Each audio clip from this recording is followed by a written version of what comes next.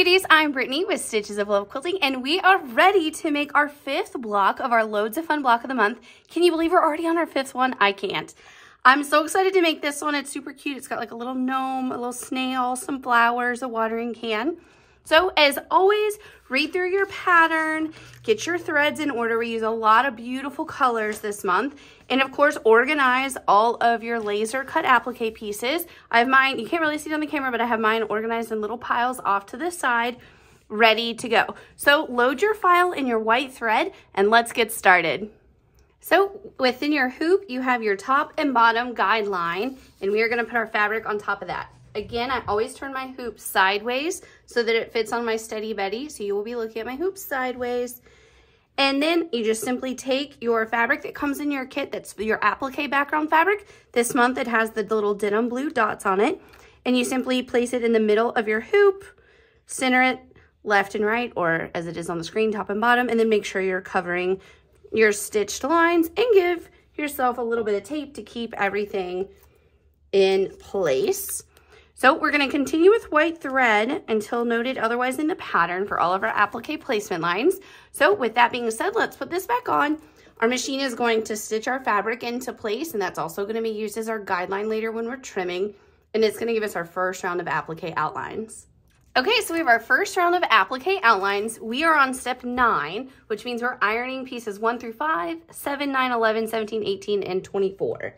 So let's get started. We have the rear view mirror that we'll put in place first. Then the top of our truck, this is a super cute green plaid this month. It's called Alpine Green. And it's a Lori Holt plaid, just like all of the plaids in this quilt. And get it in place, and then just work your way from one side to the other, making sure it's nicely in place. Then we have our truck bed that we'll put next. There we go. Don't you love that all your pieces are a perfect fit? You simply just have to pay attention to the outline and put it in place. Easy peasy. Now we have our 2 truck tires, so number 4 and 5. The wheels are just a smidge different, so you do want to make sure that you put them in the right position. Numbers 4 and 5 this month. There we go. Give them a press. And I did go on and remove the tape that I had on my fabric to make sure that I didn't get my iron sticky. Now we're going to put our license plate. There are 2 pieces, so just make sure to put that right in place. Go on and stack both of them. There we go. And Prius. Then we have our flower number 9, and it goes just like so. There you go. You want to make sure you get all the petals in the right spot. And again, you can use your placement guide to give yourself a little arrow on the back and make sure you have it facing the right way, so when you get to your actual piecing or placing it, you don't have to spin it around. So use that placement guide. There we go. Now we have our little bitty circles. There are 2 circles for each of our snail eyes.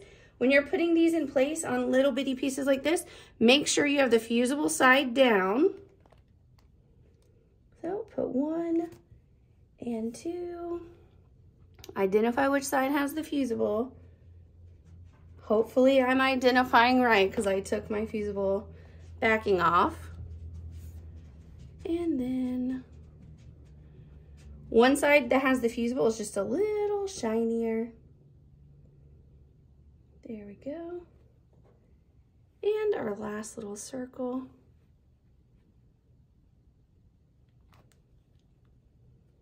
Right in place. There we go. Those are our little snail eyes. And then we have 1 piece right here. There we go. And it is double lined as well. This is number 24.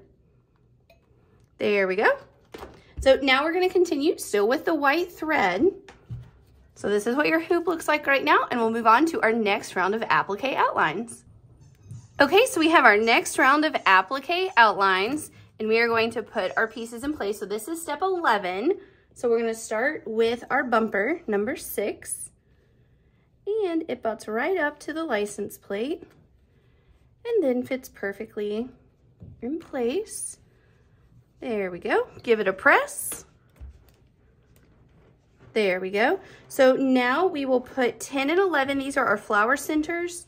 The flower centers, there are 2 of them, and they're perfect circles. They're exactly alike. So that makes it nice and easy. Again, with little pieces like this, make sure you have the fusible side down. So when you take the backing off, it can be a little hard to tell. And you don't want to iron it to your iron. Oh, there we go. Then we have our flower number 13, which will go like so. Easy to put in place right here. There we go. I got it a little crooked. There we go. Give that a press. And now, when it comes to our purple flowers, I used my placement guide and I gave myself my little arrows so that I know which way is up. And so number 15 is this flower right here. And I'm going to turn it the right direction, peel the fusible backing, put it right in place. Look at that. So easy, because then I don't have to spin it around. Same thing I did with number 16. There we go. And put that in place. And now we'll give these a little press. There we go. Now we have number 25. So this is the left hand. Again, when it comes to the peach fabric, there are 2 pieces because we're double lining the hand of our little gnome. There we go. 2 pieces in place, just so. There we go. And then we have our right hand, number 26, again, double lined. It goes a little bit over that truck bed. There we go. And now we get to put on the super cute hat. I love this fabric. It's got little threads and needles, so it's really cute how it falls on the hat. And then, love it. Right in place.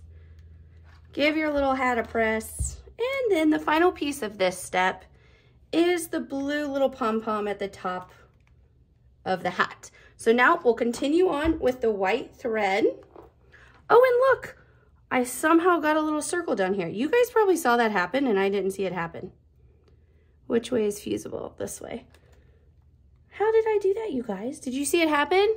You're probably at home watching going, Brittany, what'd you do? There we go. Back in place. You stay there.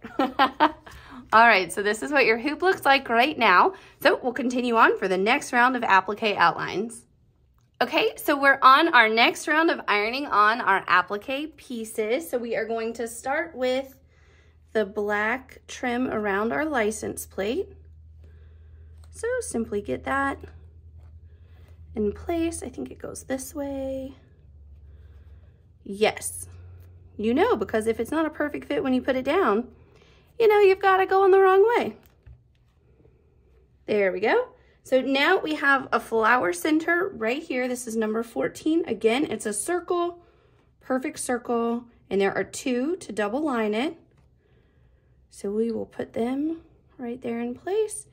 And then we have the beginning of our little snail. This is his snail body.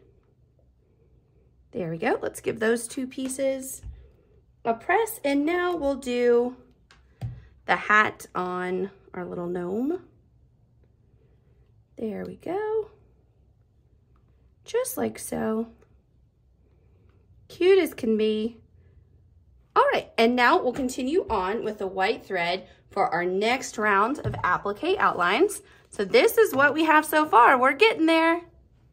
Okay, so let's iron our pieces in place. We have our snail body, which is number 20. So we're on step 15, by the way. The snail body is also a perfect circle. You're welcome. That makes it nice and easy to put in place. Now we have the nose of our little gnome. This is number 30. There are 2 pieces. So we're just going to lay them right on top of each other. There we go, to double line his little nose. So cute. Also adds some dimension when you do the double lining, if you notice, especially like on his little eyeballs for the snail. And then our watering can goes into place like this. And that's the only applique pieces that we have to iron on this round. So this is what we have so far. Just 2 more steps to go before we start doing all the fun stitching. So let's continue on. Okay, so let's iron on our applique pieces. This is step number 17 that we're ironing on. And again, we have some flowers. So I have done my handy dandy little arrow for myself. Can you see that? Yep. So first up is number 21. This is the flower that's actually on the snail body all the way. So put this little guy right in place. I love how these flowers are stitched. They're going to be stitched with the cutest little buttonhole stitch. I love it. Now we have number 22, which is just right here. Get your arrow going the right way. And see, doesn't that make it easier instead of having to turn it until you get it in the right position? You know which way to go. There we go. Whoop. You stay there. And then number 23, you can iron as you go with each one. I'm being brave and putting all 3 into position.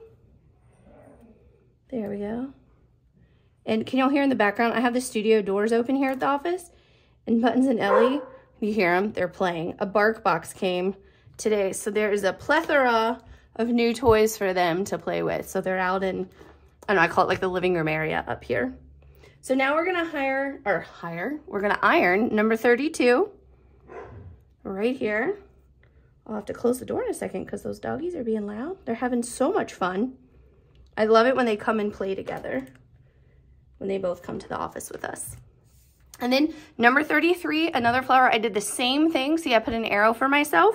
So up is this way, and that way I don't have to worry about turning this a million times to get it in place. Look at that. So easy peasy. Just make sure everything is where it belongs. Give it a press. And now, world's smallest piece, well, until the next step, number 35. This is the end of the watering can. And very carefully, I'm gonna put it in place. This is where it might be handy to have your little tool like this out, just to kind of push it into place. There we go. And give it a press. So now we have one more step, and that is for the flower center right here on this flower. Okay, so we have the teeniest, tiniest little flower center to put in place. This is number 34. So I'm going to remove the backing, and we're gonna put it in place. It's an oval. There we go. And you might want to use your little tool because it kind of wants to stick to your hand. There you go. You stay in place. Yay, victory, it's in place. And a press. There we go. So we are going to continue with white for the next step. We're now on step 20 of the pattern. So everything's ironed on. And when the white goes on, all of your white pieces are going to stitch. So 15 through 18 and 21 through 23 will be stitched in white. Okay, let's take a look. Your little snail eyes are stitched, and can we talk about how good our flowers look? I love that little buttonhole stitch, and the white around the purple just totally makes those stand out. I love it. So now we are going to, by the way, for all the remaining steps, I'm taking my hoop on and off the arm of my machine so I can talk to you about the thread changes. For you at your machine, you do not need to be taking your hoop on and off. We're simply doing that for filming. So now we are going to load 1218 silver gray, and our little rear view mirror and our bumper will be stitched. Okay, take a look. Your rear view mirror and your bumper look so cute. Now it is time to load this beautiful color. Isn't that such a pretty green? This is 1176, the medium dark avocado, and our fun little alpine truck is going to be stitched. All right, let's take a look. Looking good. I love the green on the truck. So now we're going to load 1005 black, and our 2 tires and then around our license plate will be stitched. Okay, take a look at your license plate and your tires. They look super good. Now it is time to load this beautiful 1225 pastel pink and the outside of our 3 flowers, I believe. Yes, 9, 11, and 13. And then the 2 little hands and nose of your gnome will be stitched. Take a look, your flowers are looking good. Your little gnome has a nose and some hands. Now we are going to load another pink. It is 1256 sweet pink, and the 3 flower centers will be stitched in this contrasting color to really make them pop. Look at your perfect flower centers. They look so good. Now we are going to load, actually a color we don't use very often, 1815 Japanese fern, and we are going to have our cute little snail stitch so he comes to life. Look at that snail, so cute. Now we are going to load a beautiful blue, deep Nassau blue 1293, and our little hat gnome will be stitched. Alrighty, we've got a cute little gnome hat going on. Now it's time to finish the gnome hat by loading the 1292 heron blue and the little front part of the hat, and the top little pom-pom of the hat will be stitched next. Now your hat is all finished, and it is time to stitch some yellow on our watering can and the little flower center. So we're going to load Butterfly Gold 0567. Okay, take a look at your watering can, looking super cute. Now it is time to load 1833 Pumpkin Pie, and you're gonna have your heart and your flower stitched. Okay, so your heart and your flower are stitched. So now everything is stitched except for all of the embellishments. So for the final 3 steps, we are going to use filaine thread, which is this nice 12 weight polyester thread. I believe it's polyester. Now I'm saying that. I hope I'm not wrong. But it's just really beautiful and gives such a fun texture. So if you've been doing that on your other blocks, you'll want to do that now as well.